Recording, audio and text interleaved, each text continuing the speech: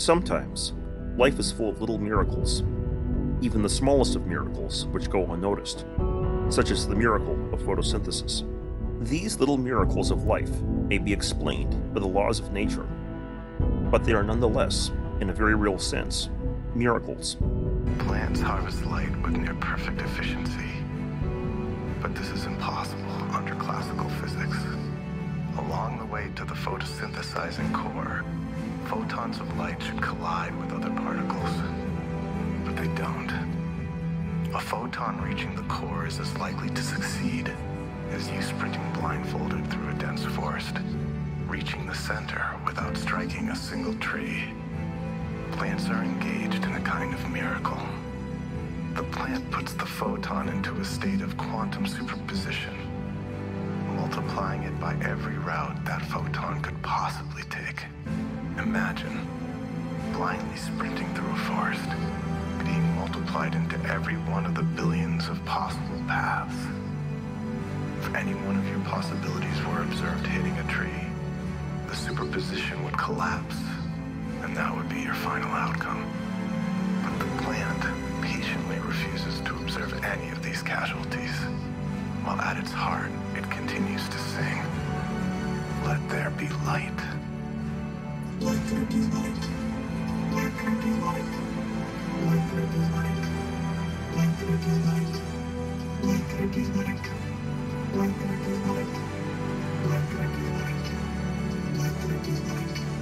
When any of the possibilities finally reaches the core without fail, only that winner is observed. All the other possibilities disappear. The winner is transmitted back through time, from the future, and becomes the only possibility that ever existed. This is how photons reach the plant's core with impossible precision. This is how you and every organism in existence overcame the massive improbabilities of life. However, life's little miracles are not only contained to tiny photons, hitting molecules of chlorophyll to impossible precision. For the same laws that govern the photon apply to everything else. Just as the photon's trajectory is directed in the unlikeliest of manners in the humble cell of a plant, so too can this miracle of nature alter the trajectory of any other projectile. Certain inequalities are known to exist within the laws of physics that guarantee that this principle of quantum superposition applies not only to the microscopic, but to all scales, even those upon which the affairs of men are conducted.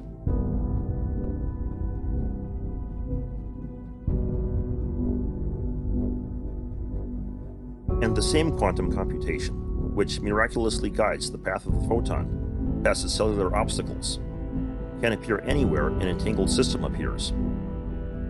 But in nature, entanglement is everywhere. As our most cutting edge of physics tells us, space-time itself even emerges from entanglements beyond the universe. In fact, at the largest scale, the grand architecture of the universe itself is literally constructed by the ultimate entangled system, the universal wave function. And as posited by popular theories of the mind, entanglement is identified with consciousness. Even in the case of this grand architect of space-time itself. There is no matter as such. All matter originates and exists only by virtue of a force which brings the particle of an atom to vibration and holds this most minute solar system of the atom together. We must assume behind this force the existence of a conscious and intelligent mind. This mind is the matrix of all matter. But every so often, just as the trajectory of the photon is miraculously guided along its path, this conscious and intelligent mind, who guides the hand of providence, interferes in the affairs of men, refusing to observe any other outcome and causing the unlikeliest of occurrences to guide the destiny of nations.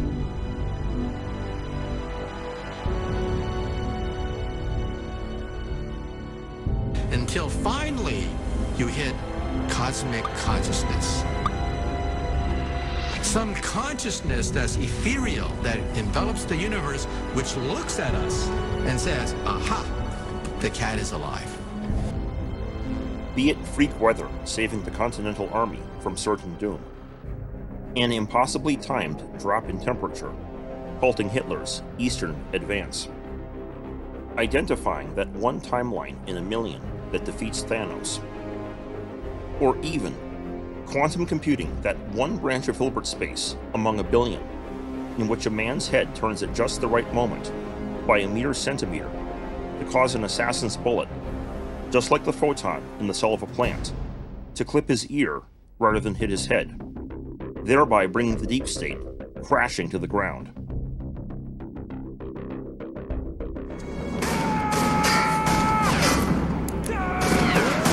Take a look what happened.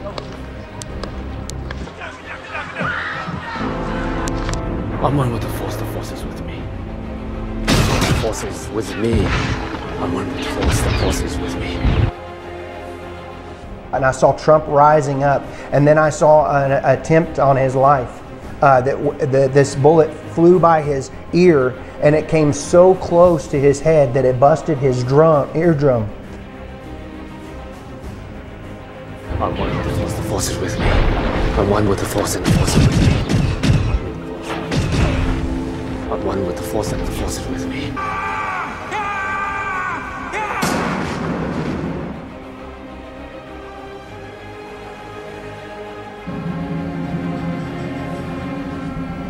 How the hell did that happen?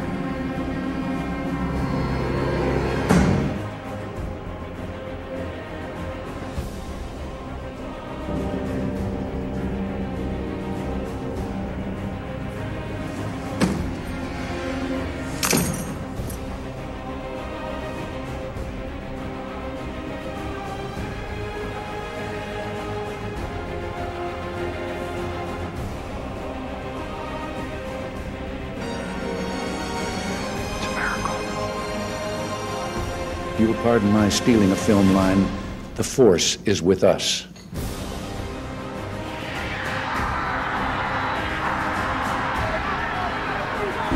I'm one with the Force and the Force is with me.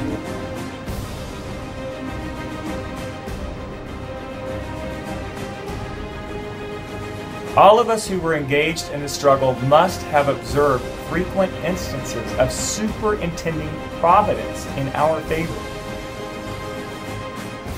To that kind of providence, we owe this happy opportunity of consulting in peace on the means of establishing our future national felicity. And have now we forgotten that powerful friend? And a powerful ally it is. There was blood pouring everywhere, and yet, in a certain way, I felt very safe because I had God on my side. I felt that. Raising up these torches that looked like fire, and they were bringing forth a new patriotism upon the nation, and it was being birthed, and it just kept spreading like fire all throughout America. I have lived, sir, a long time, and the longer I live, the more convincing proofs I see of this truth that God governs in the affairs of men. And if a sparrow cannot fall to the ground without his notice, is it probable that an empire can rise without his aid? Instantly the dark cloud rolled back, together with the armies it had brought, leaving the inhabitants of the land victorious, while the bright angel cried with a loud voice, "While the stars remain and the heavens send down dew upon the earth, so long shall the union last." The scene instantly began to fade and dissolve, and I found myself once more gazing upon the mysterious visitor, who in the same voice I had heard before said, "Son of the Republic, what you have seen is thus interpreted. Many will come upon the Republic, but the whole world united shall not prevail against her. let every child of the Republic learn to live for his God, his land, and union. With these words, the vision vanished, wherein had been shown me the birth, the progress, and the destiny of the United States.